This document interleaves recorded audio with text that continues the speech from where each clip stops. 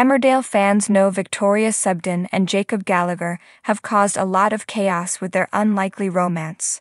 Recent Emmerdale scenes saw David Metcalfe, played by Matthew Wolfenden, finally finding out about his ex Victoria Sugden's, Isabel Hodgins' secret relationship with his son, Jacob Gallagher, Joe Warren Plant.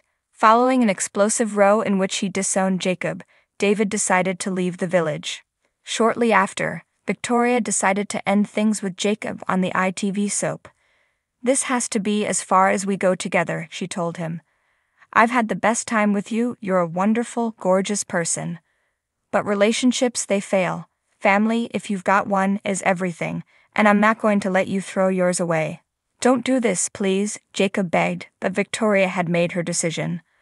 "I lost my mum years ago, and then Dad, and I still miss him so much," she explained. She continued to a tearful Jacob, "It's lonely being on your own. So I'm not going to let that happen to you. You love David and deep down, you know that he still loves you. If we end this and you go and you tell him how much you really care about him, then there's still a chance for the two of you.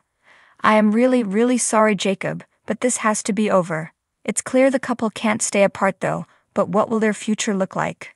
In scenes yet to air, Victoria finds herself confiding in a troubled Aaron Dingle, Denny Miller. She ends up opening up to Aaron, who is supportive of her. Could he convince her to get back together with Jacob and go public with their relationship?